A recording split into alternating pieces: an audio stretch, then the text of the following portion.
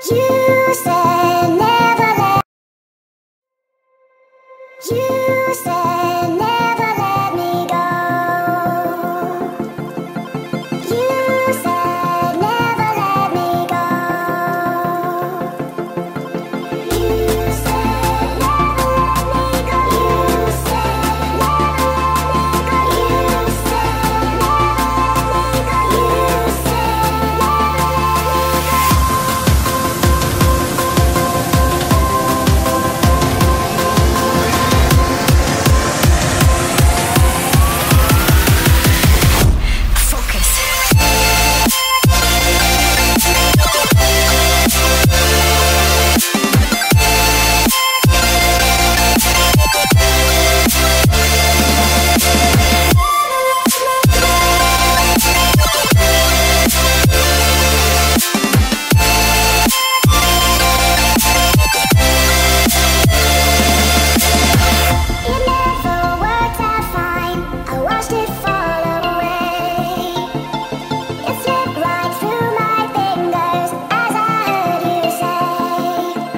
You said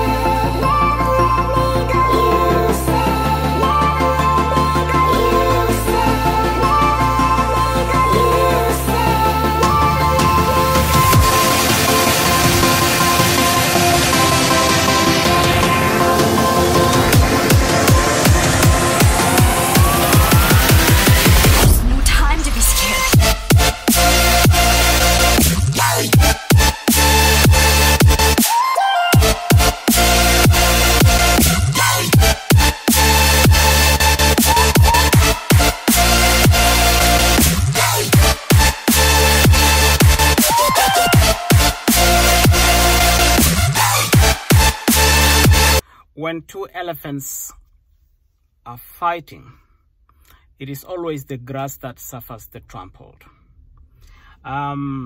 This is how the old saying goes. Now, before we get domestic, just to comment on world affair, I'm getting worried. You know, the current ongoing political situation in Ukraine does not seem to come down. On a daily basis, bombardment still continues. And the supply of military weapons from NATO to Ukraine is still ongoing.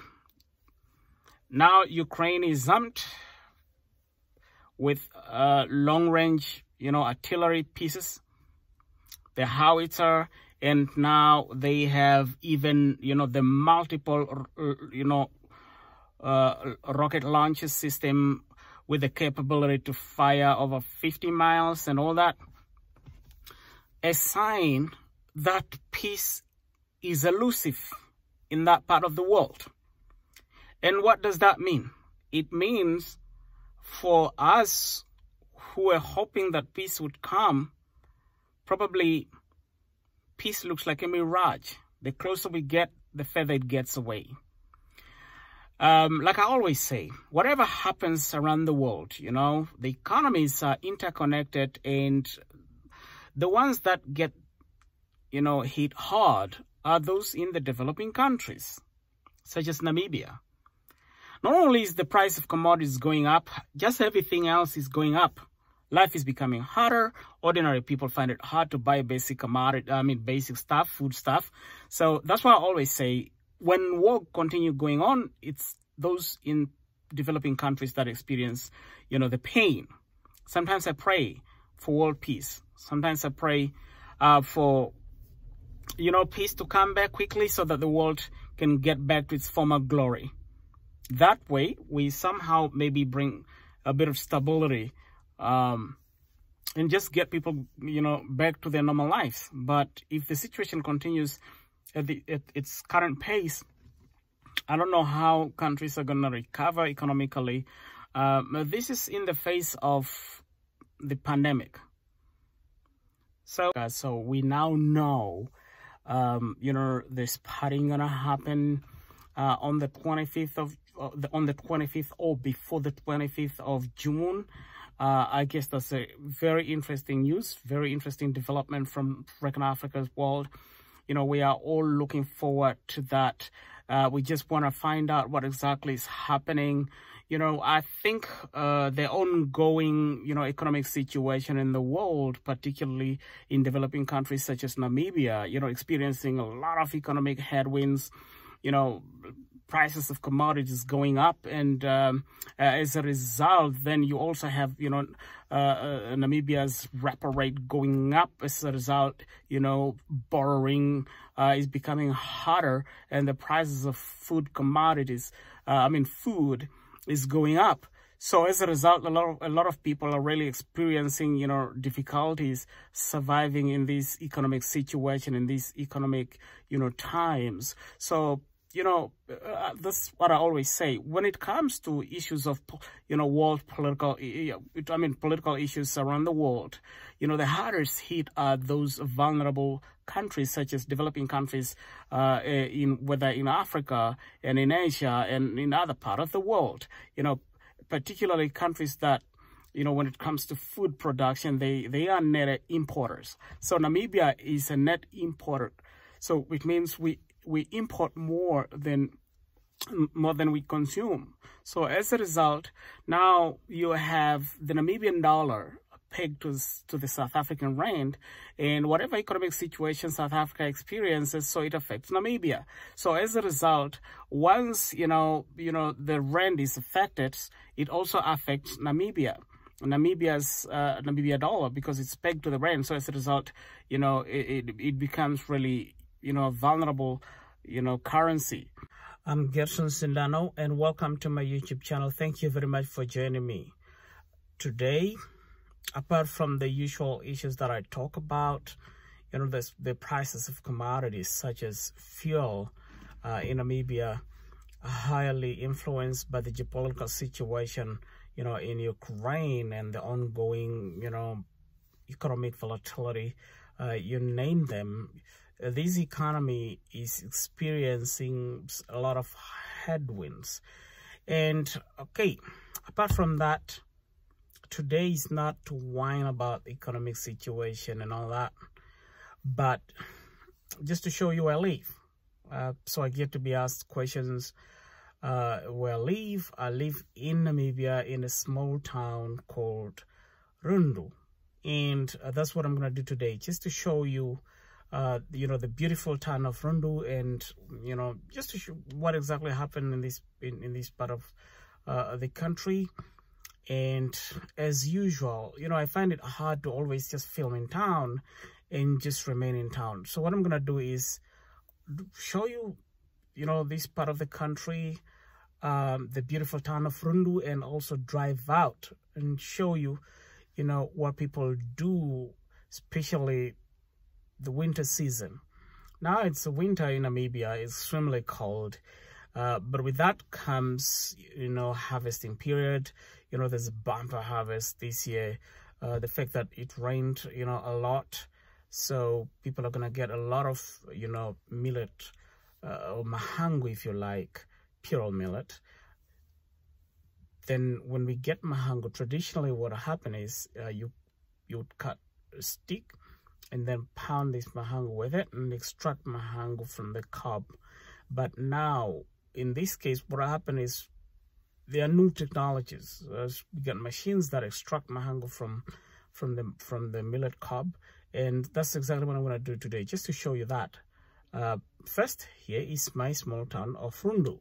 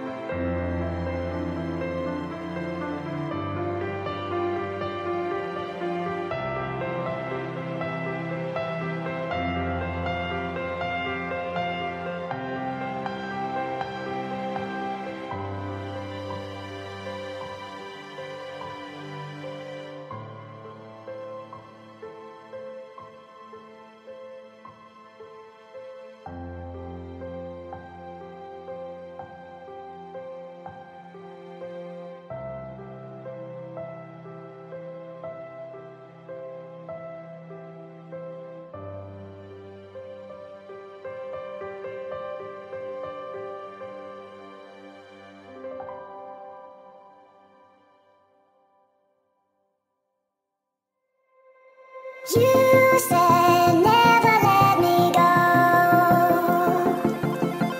You said never let me go. You said never let me go. You said never let me go. You said never let me go. You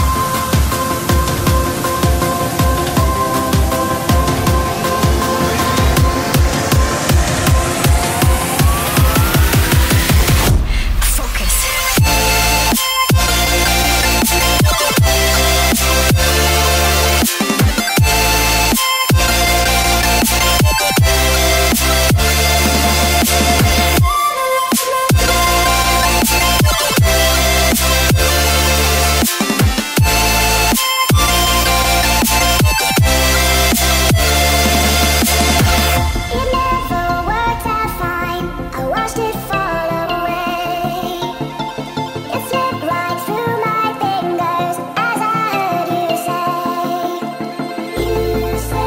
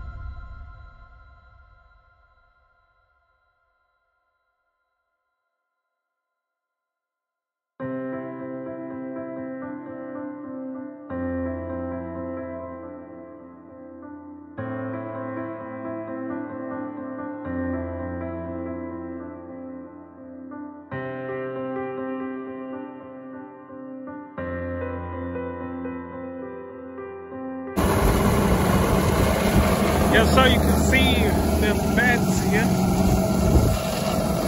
and you have millet. Let me show you how this millet work. So you have a millet cob. Now you got it. This is millet. So what happened is you put it in the machine over there, and then you remove this grain. You remove this grain, so you can see grain coming out. That's the grain that you need to remove. This is mahangu, you know, millet if you like. So that's the machine that separates, or that extracts mahangu or millet from the cob here. So that's the situation right there. And this is the operator. So we got an operator here. So what happened literally is we put in a machine there, and here's the residue. So the outcome after, you know, mahangu has been extracted from the cob. So this is what you get. You have a heap of residue. I'll just show you. So that's the residue right there. Now this is how it operates. So you can see literally stuff getting out here. Mahangu being placed on top, and then look at that. Mahangu get extracted, the grain get extracted, and then you have the residue. You know, the unwanted stuff. There's a heap over there, so the unwanted stuff. Literally, that's what's happening here. So, here's the operator, and that's what the guy is doing, placing mahangu in there. And here's the residue right here. Very interesting stuff. So, thank you very much for watching. I hope you have enjoyed this episode.